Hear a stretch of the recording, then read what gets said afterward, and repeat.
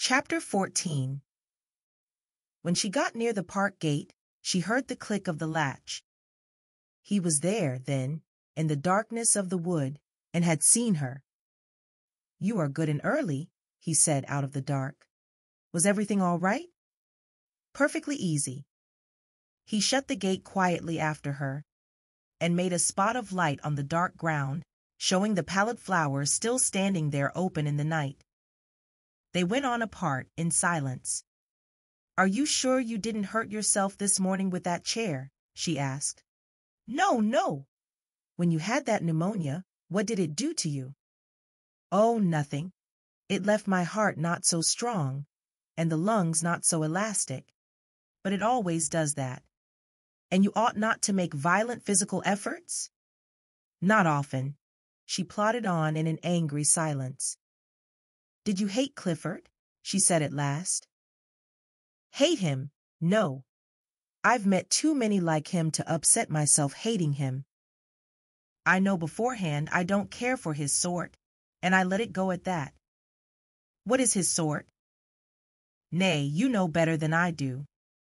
The sort of youngish gentleman, a bit like a lady, and no balls." "What balls?" "Balls! A man's balls!" She pondered this. "But is it a question of that?" she said, a little annoyed. "You say a man's got no brain when he's a fool, and no heart when he's mean, and no stomach when he's a funker.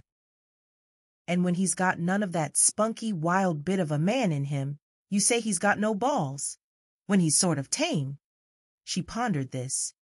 "And is Clifford tame?" she asked. "Tame, and nasty with it, like most such fellows, when you come up against 'em." "And do you think you're not tame?" "Maybe not quite." At length she saw in the distance a yellow light. She stood still. "There is a light?" she said. "I always leave a light in the house," he said. She went on again at his side, but not touching him, wondering why she was going with him at all. He unlocked, and they went in, he bolting the door behind them. As if it were a prison, she thought. The kettle was singing by the red fire. There were cups on the table. She sat in the wooden armchair by the fire. It was warm after the chill outside. "I'll take off my shoes. They are wet," she said. She sat with her stockinged feet on the bright steel fender. He went to the pantry, bringing food. Bread and butter and pressed tongue. She was warm. She took off her coat. He hung it on the door. "Shall you have cocoa or tea or coffee to drink?" he asked. "I don't think I want anything," she said, looking at the table. "But you eat." "Nay, I don't care about it. I'll just feed the dog." He tramped with a quiet inevitability over the brick floor, putting food for the dog in a brown bowl. The spaniel looked up at him anxiously. "Eh, this is thy supper. The nedna look as if thou wouldna get it," he said. He set the bowl on the stairfoot mat and sat himself on a chair by the wall to take off his leggings and boots. The dog, instead of eating, came to him again and sat looking up at him, troubled. He slowly unbuckled his leggings. The dog edged a little nearer. "What's amiss with thee, then? Art upset because there's somebody else here? Thou'rt a female, thou art. Go and eat thy supper." He put his hand on her head, and the bitch leaned her head sideways against him. He slowly, softly pulled the long, silky ear. "There," he said. "There! Go and eat thy supper. Go!" He tilted his chair towards the pot on the mat, and the dog meekly went and fell to eating. "Do you like dogs?" Connie asked him. "No, not really. They're too tame and clinging." He had taken off his leggings and was unlacing his heavy boots. Connie had turned from the fire. How bare the little room was! Yet over his head on the wall hung a hideous enlarged photograph of a young married couple, apparently him and a bold-faced young woman, no doubt his wife. "Is that you?" Connie asked him.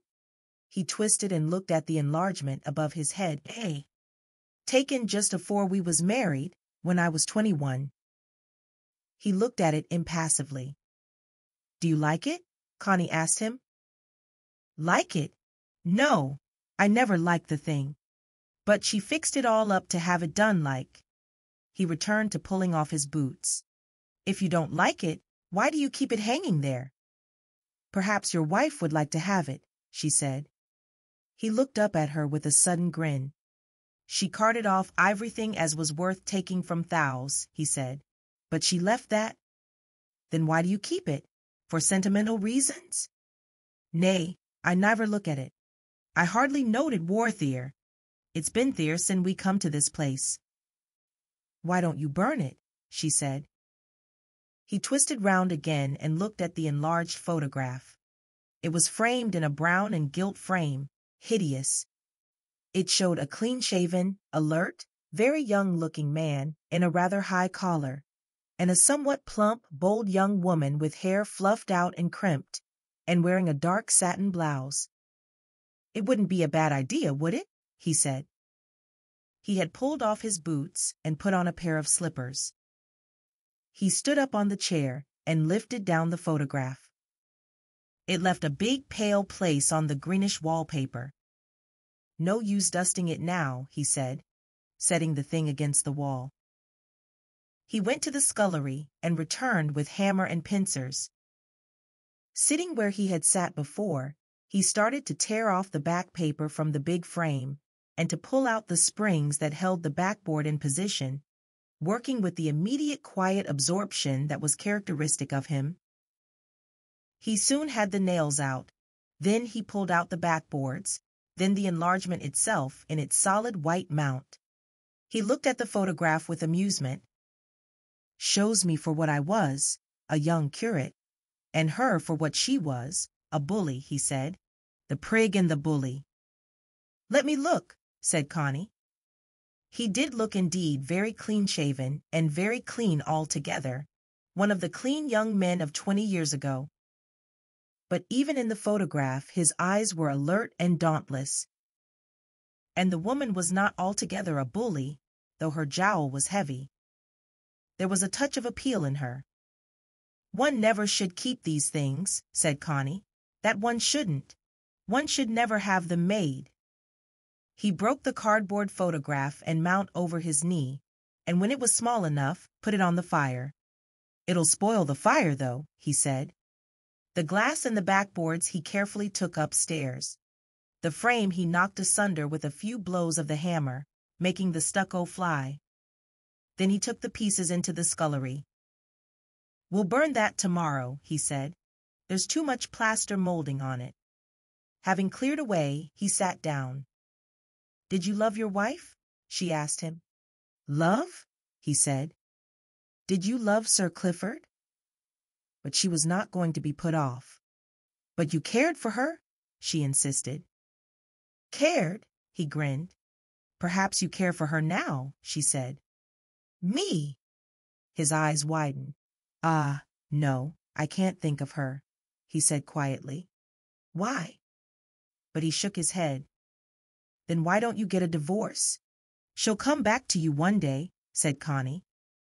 He looked up at her sharply. She wouldn't come within a mile of me. She hates me a lot worse than I hate her. You'll see she'll come back to you. That she never shall. That's done. It would make me sick to see her. You will see her. And you're not even legally separated, are you? No. Ah, well, then she'll come back, and you'll have to take her in. He gazed at Connie fixedly. Then he gave the queer toss of his head. You may be right. I was a fool ever to come back here. But I felt stranded and had to go somewhere. A man's a poor bit of a wastrel, blown about. But you're right. I'll get a divorce and get clear. I hate those things like death, officials, and courts and judges. But I've got to get through with it. I'll get a divorce. And she saw his jaw set. Inwardly she exulted. I think I will have a cup of tea now, she said. He rose to make it, but his face was set.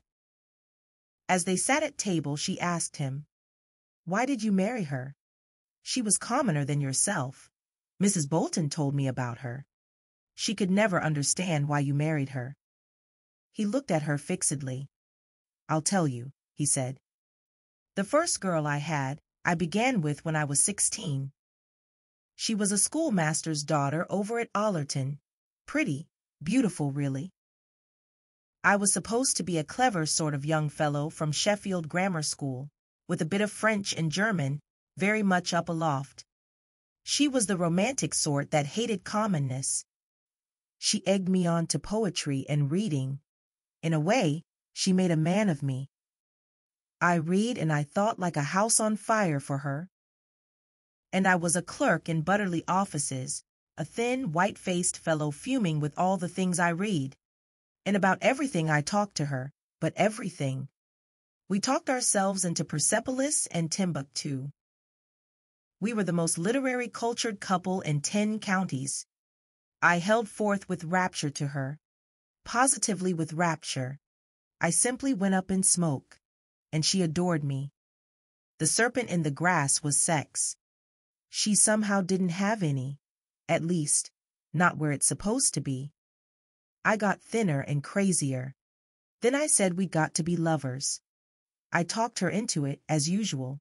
So she let me. I was excited, and she never wanted it. She just didn't want it. She adored me. She loved me to talk to her and kiss her. In that way she had a passion for me. But the other, she just didn't want. And there are lots of women like her. And it was just the other that I did want. So there we split.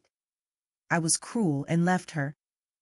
Then I took on with another girl, a teacher, who had made a scandal by carrying on with a married man and driving him nearly out of his mind. She was a soft, white-skinned, soft sort of a woman, older than me, and played the fiddle. And she was a demon. She loved everything about love, except the sex. Clinging, caressing, creeping into you in every way. But if you forced her to the sex itself, she just ground her teeth and sent out hate. I forced her to it, and she could simply numb me with hate because of it. So I was balked again. I loathed all that. I wanted a woman who wanted me, and wanted it. Then came Bertha Coots. They'd lived next door to us when I was a little lad, so I knew 'em all right, and they were common. Well, Bertha went away to some place or other in Birmingham, she said, as a lady's companion. Everybody else said as a waitress or something in an hotel. Anyhow, just when I was more than fed up with that other girl, when I was 21, back comes Bertha, with airs and graces and smart clothes and a sort of bloom on her, a sort of sensual bloom that you'd see sometimes on a woman or on a trolley. Well, I was in a state of murder. I chucked up my job at Butterley because I thought I was a weed, clerking there, and I got on as overhead blacksmith at Tevershall, shoeing horses mostly. It had been my dad's job, and I'd always been with him. It was a job I liked, handling horses, and it came natural to me. So I stopped talking fine, as they call it, talking proper English, and went back to talking broad. I still read books at home, but I blacksmithed and had a pony trap of my own, and was my Lord Duckfoot. My dad left me £300 when he died. So I took on with Bertha, and I was glad she was common. I wanted her to be common. I wanted to be common myself. Well, I married her, and she wasn't bad. Those other pure women had nearly taken all the balls out of me, but she was all right that way. She wanted me, and made no bones about it, and I was as pleased as Punch. That was what I wanted, a woman who wanted me to fuck her. So I fucked her like a good un, and I think she despised me a bit for being so pleased about it, and bringing her breakfast in bed sometimes. She sort of let things go, didn't get me a proper dinner when I came home from work, and if I said anything, flew out at me. And I flew back, hammer and tongs. She flung a cup at me, and I took her by the scruff of the neck and squeezed the life out of her. That sort of thing. But she treated me with insolence. And she got so she'd never have me when I wanted her. Never. Always put me off, brutal as you like. And then when she'd put me right off, and I didn't want her, she'd come all lovey-dovey and get me. And I always went. But when I had her, she'd never come off when I did. Never. She'd just wait. If I kept back for half an hour, she'd keep back longer.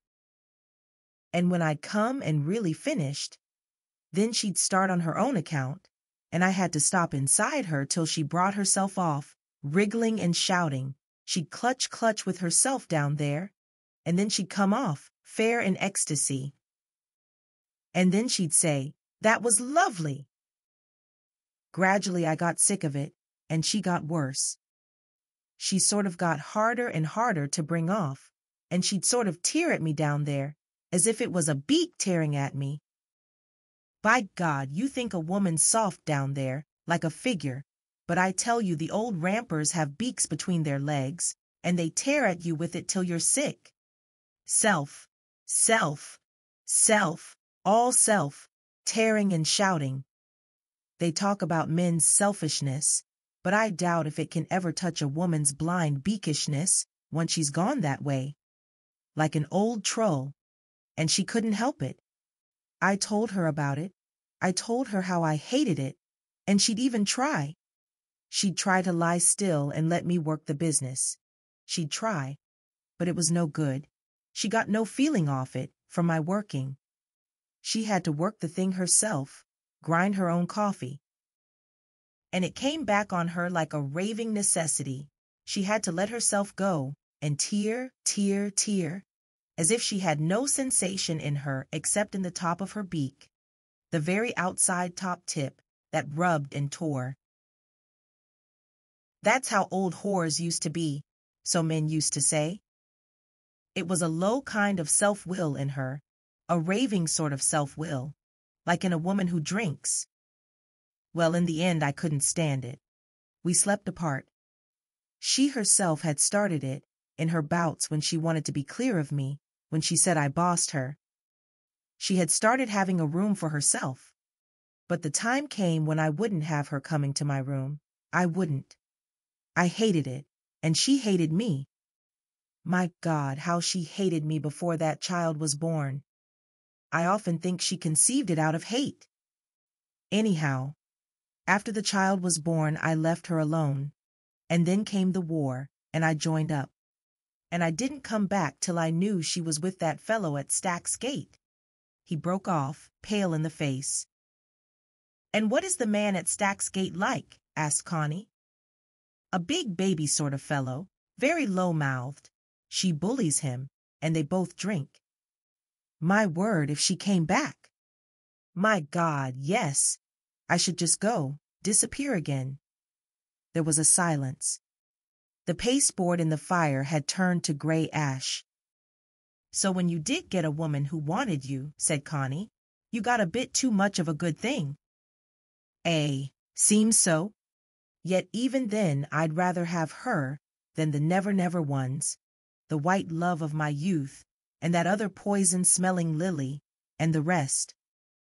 "What about the rest?" said Connie. "The rest? There is no rest. Only to my experience the mass of women are like this. Most of them want a man, but don't want the sex, but they put up with it as part of the bargain. The more old-fashioned sort just lie there like nothing and let you go ahead. They don't mind afterwards, then they like you.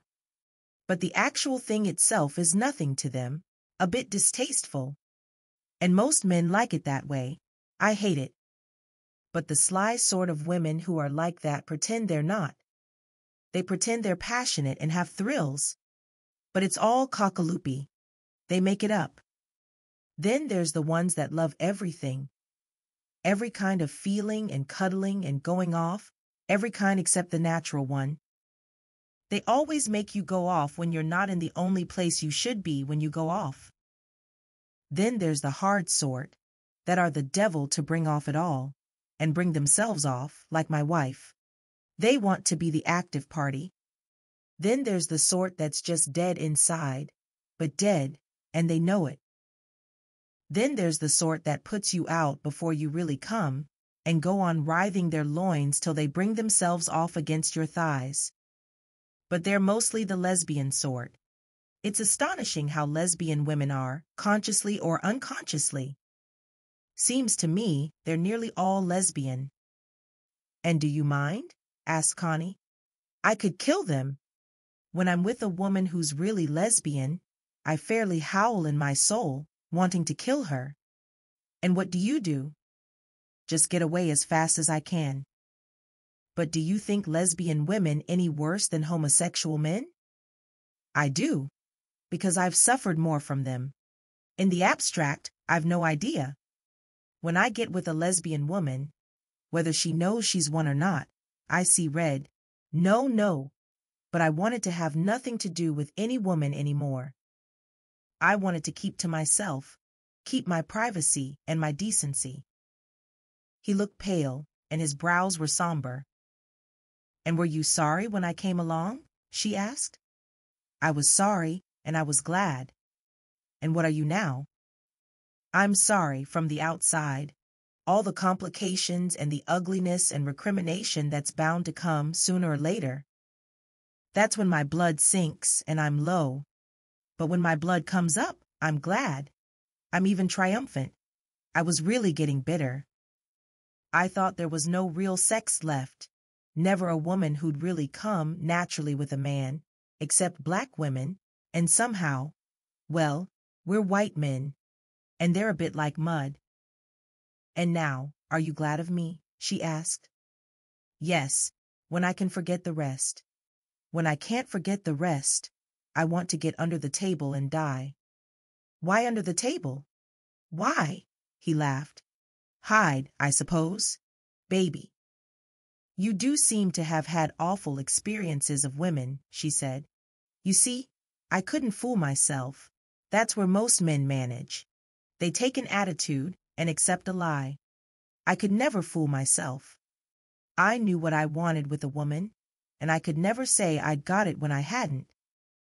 But have you got it now? Looks as if I might have. Then why are you so pale and gloomy? Bellyful of remembering, and perhaps afraid of myself. She sat in silence. It was growing late. And you do think it's important, a man and a woman? She asked him.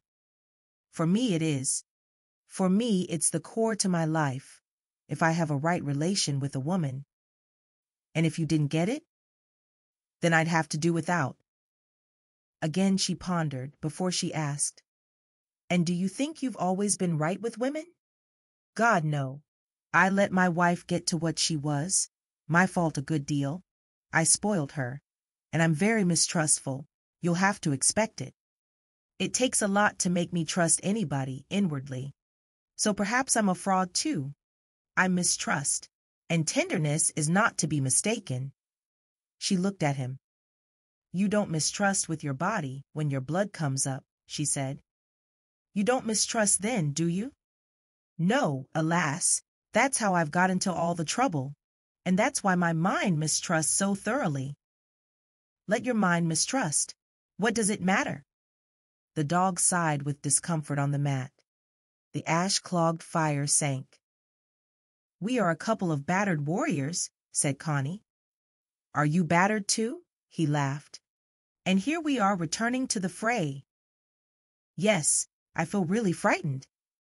He got up and put her shoes to dry and wiped his own and set them near the fire. In the morning he would grease them. He poked the ash of pasteboard as much as possible out of the fire. Even burnt, it's filthy, he said. Then he brought sticks and put them on the hob for the morning. Then he went out a while with the dog. When he came back, Connie said, I want to go out too for a minute. She went alone into the darkness. There were stars overhead. She could smell flowers on the night air. And she could feel her wet shoes getting wetter again. But she felt like going away, right away from him and everybody. It was chilly. She shuddered and returned to the house. He was sitting in front of the low fire. Ugh, cold, she shuddered. He put the sticks on the fire, and fetched more, till they had a good crackling chimney full of blaze. The rippling, running yellow flame made them both happy, warmed their faces and their souls. "Never mind," she said, taking his hand as he sat silent and remote. "One does one's best." He sighed, with a twist of a smile. She slipped over to him, and into his arms, as he sat there before the fire.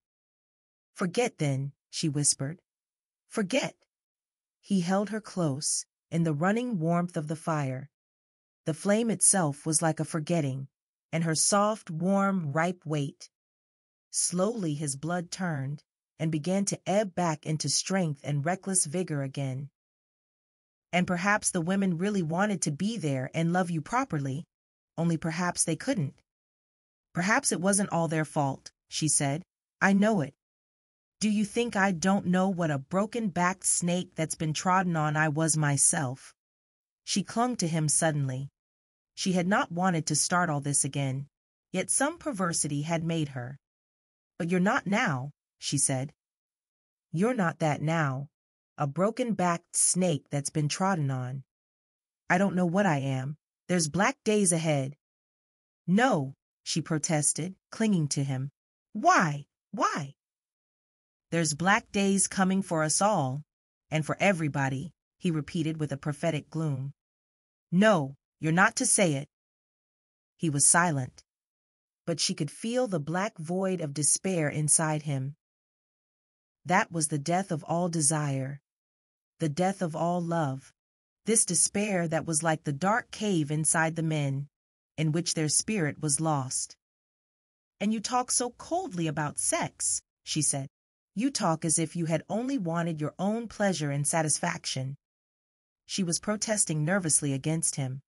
"Nay," he said, "I wanted to have my pleasure and satisfaction of a woman, and I never got it, because I could never get my pleasure and satisfaction of her unless she got hers of me at the same time, and it never happened. It takes two." "But you never believed in your women." "You don't even believe really in me," she said. "I don't know what believing in a woman means." "That's it, you see." She still was curled on his lap. But his spirit was gray and absent. He was not there for her. And everything she said drove him further. "But what do you believe in?" she insisted. "I don't know." "Nothing, like all the men I've ever known," she said. They were both silent. Then he roused himself and said, "Yes, I do believe in something. I believe in being warm-hearted. I believe especially in being warm-hearted in love, in fucking with a warm heart. I believe if men could fuck with warm hearts, and the women take it warm-heartedly, everything would come all right. It's all this cold-hearted fucking that is death and idiocy." "But you don't fuck me cold-heartedly," she protested. "I don't want to fuck you at all. My heart's as cold potatoes just now." "Oh," she said, kissing him mockingly. "Let's have them sautés." He laughed and sat erect. "It's a fact," he said. "Anything for a bit of warm-heartedness. But the women don't like it. Even you don't really like it. You like good, sharp, piercing, cold-hearted fucking, and then pretending it's all sugar. Where's your tenderness for me? You're as suspicious of me as a cat is of a dog. I tell you it takes two even to be tender and warm-hearted. You love fucking all right, but you want it to be called something grand and mysterious just to flatter your own self-importance. Your own self-importance is more to you, 50 times more than any man, or being together with a man. But that's what I'd say of you. Your own self-importance is everything to you." "Eh? Very well then," he said, moving as if he wanted to rise. "Let's keep apart then. I'd rather die than do any more cold-hearted fucking." She slid away from him, and he stood up. "And do you think I want it?" she said. "I hope you don't," he replied. "But anyhow, you go to bed and I'll sleep down here." She looked at him. He was pale. His brows were sullen, He was as distant in recoil as the cold pole. Men were all alike. "I can't go home till morning," she said. "No, go to bed. It's 1:15. "I certainly won't," she said. He went across and picked up his boots. "Then I'll go out," he said. He began to put on his boots. She stared at him. "Wait," she faltered. "Wait! What's come between us?" He was bent over, lacing his boot, and did not reply. The moments passed. A dimness came over her, like a swoon. All her consciousness died, and she stood there wide-eyed, looking at him from the unknown, knowing nothing any more. He looked up, because of the silence, and saw her wide-eyed and lost. And as if a wind tossed him, he got up and hobbled over to her, one shoe off and one shoe on, and took her in his arms, pressing her against his body, which somehow felt hurt right through. And there he held her, and there she remained, till his hands reached blindly down and felt for her, and felt under the clothing to where she was smooth and warm. "Ma lass," he murmured, "ma little lass, dunna let's fight, dunna let's niver fight. I love thee and touch on thee. Dunna argue wi' me. Dunna, dunna, dunna. Let's be together." She lifted her face and looked at him. "Don't be upset," she said steadily. "It's no good being upset. Do you really want to be together with me?" She looked with wide, steady eyes into his face. He stopped and went suddenly still, turning his face aside. All his body went perfectly still, but did not withdraw. Then he lifted his head and looked into her eyes, with his odd, faintly mocking grin, saying, "Eh, let's be together on oath." "But really," she said, her eyes filling with tears, really, heart and belly and cock." He still smiled faintly down at her, with the flicker of irony in his eyes and a touch of bitterness. She was silently weeping, and he lay with her and went into her there on the hearth-rug, and so they gained a measure of equanimity. And then they went quickly to bed, for it was growing chill, and they had tired each other out. And she nestled up to him, feeling small and enfolded, and they both went to sleep at once, fast in one sleep. And so they lay and never moved, till the sun rose over the wood and day was beginning. Then he woke up and looked at the light. The curtains were drawn. He listened to the loud, wild calling of blackbirds and thrushes in the wood. It would be a brilliant morning, about 5:30, his hour for rising. He had slept so fast, it was such a new day. The woman was still curled asleep and tender. His hand moved on her, and she opened her blue, wondering eyes, smiling unconsciously into his face. "Are you awake?" she said to him. He was looking into her eyes. He smiled and kissed her, and suddenly she roused and sat up. "Fancy that I am here," she said. She looked round the whitewashed little bedroom, with its sloping ceiling and gable window, where the white curtains were closed. The room was bare save for a little yellow-painted chest of drawers, and a chair, and the smallish white bed in which she lay with him. "Fancy that we are here," she said, looking down at him. He was lying watching her, stroking her breasts with his fingers, under the thin night-dress. When he was warm and smoothed out, he looked young and handsome. His eyes could look so warm, and she was fresh and young like a flower. "I want to take this off," he said, gathering the thin batiste night-dress and pulling it over her head.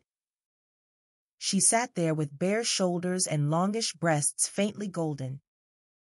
He loved to make her breasts swing softly, like bells. "You must take off your pajamas too," she said. Nay. "Yes, yes," she commanded, and he took off his old cotton pajama jacket and pushed down the trousers. Save for his hands and wrists and face and neck, he was white as milk, with fine, slender, muscular flesh. To Connie he was suddenly piercingly beautiful again, as when she had seen him that afternoon washing himself. Gold of sunshine touched the closed white curtains. She felt it wanted to come in. "Oh, do let's draw the curtains. The birds are singing so. Do let the sun in," she said. He slipped out of bed with his back to her, naked and white and thin, and went to the window, stooping a little, drawing the curtains and looking out for a moment. The back was white and fine, the small buttocks beautiful with an exquisite, delicate manliness, the back of the neck ruddy and delicate and yet strong. There was an inward, not an outward strength in the delicate fine boy. "But you are beautiful," she said, "so pure and fine. Come." She held her arms out. He was ashamed to turn to her, because of his aroused nakedness.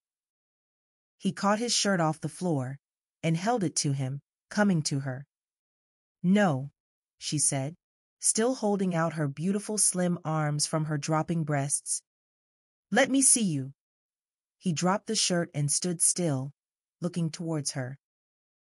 The sun through the low window sent in a beam that lit up his thighs and slim belly, and the erect phallus rising darkish and hot-looking from the little cloud of vivid gold-red hair.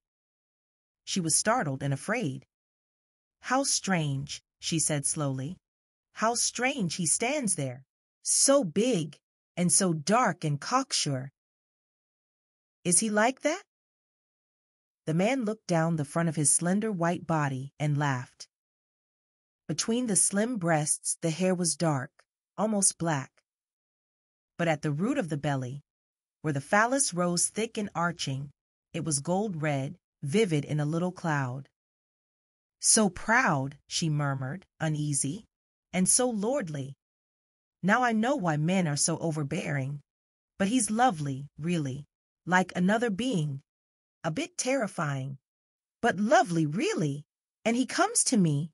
She caught her lower lip between her teeth in fear and excitement. The man looked down in silence at the tense phallus that did not change. "Eh," he said at last in a little voice.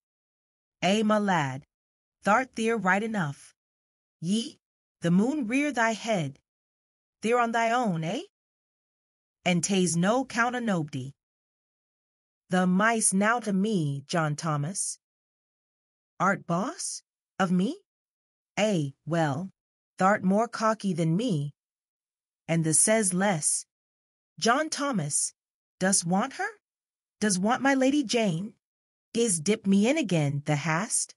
Eh, and the comes up smilin'. Ax her then, ax Lady Jane. Say, lift up your heads a ye gates, that the King of Glory may come in. Eh, the cheek on thee, cunt, that's what thou'rt after. Tell Lady Jane the want's cunt. John Thomas, and the cunt o' Lady Jane." "Oh, don't tease him," said Connie, crawling on her knees on the bed towards him, and putting her arms round his white slender loins, and drawing him to her so that her hanging, swinging breasts touched the tip of the stirring, erect phallus, and caught the drop of moisture. She held the man fast. "Lie down," he said. "Lie down. Let me come." He was in a hurry now. And afterwards, when they had been quite still, the woman had to uncover the man again to look at the mystery of the phallus. "And now he's tiny and soft like a little bud of life," she said, taking the soft, small penis in her hand. "Isn't he somehow lovely, so on his own, so strange, and so innocent? And he comes so far into me. You must never insult him, you know. He's mine too. He's not only yours. He's mine, and so lovely and innocent." And she held the penis soft in her hand. He laughed. "Blessed be the tie that binds our hearts in kindred love," he said. "Of course," she said. "Even when he's soft and little, I feel my heart simply tied to him. And how lovely your hair is here, quite different." "That's John Thomas' hair, not mine," he said. "John Thomas! John Thomas!" And she quickly kissed the soft penis that was beginning to stir again. Said the man, stretching his body almost painfully. He's got his root in my soul, has that gentleman. And sometimes I don't know what to do with him. He's got a will of his own, and it's hard to suit him, yet I wouldn't have him killed. No wonder men have always been afraid of him, she said. He's rather terrible. The quiver was going through the man's body, as the stream of consciousness again changed its direction, turning downwards. And he was helpless, as the penis, in slow, soft undulations, filled and surged, and rose up, and grew hard, standing there hard and overweening, in its curious towering fashion. The woman, too, trembled a little as she watched. There, take him then, he's thine, said the man. And she quivered, and her own mind melted out. Sharp, soft waves of unspeakable pleasure washed over her as he entered her, and started the curious molten thrilling that spread and spread till she was carried away with the last, blind flush of extremity. He heard the distant hooters of Stack's Gate for 7 o'clock. It was Monday morning. He shivered a little, and with his face between her breasts, pressed her soft breasts up over his ears to deafen him. She had not even heard the hooters. She lay perfectly still, her soul washed transparent. You must get up, mustn't you? He muttered. What time? Came her colorless voice. 7 o'clock blower's a bit sin. I suppose I must. She was resenting, as she always did, the compulsion from outside. He sat up and looked blankly out of the window. You do love me, don't you? She asked calmly. He looked down at her. The knows what the knows.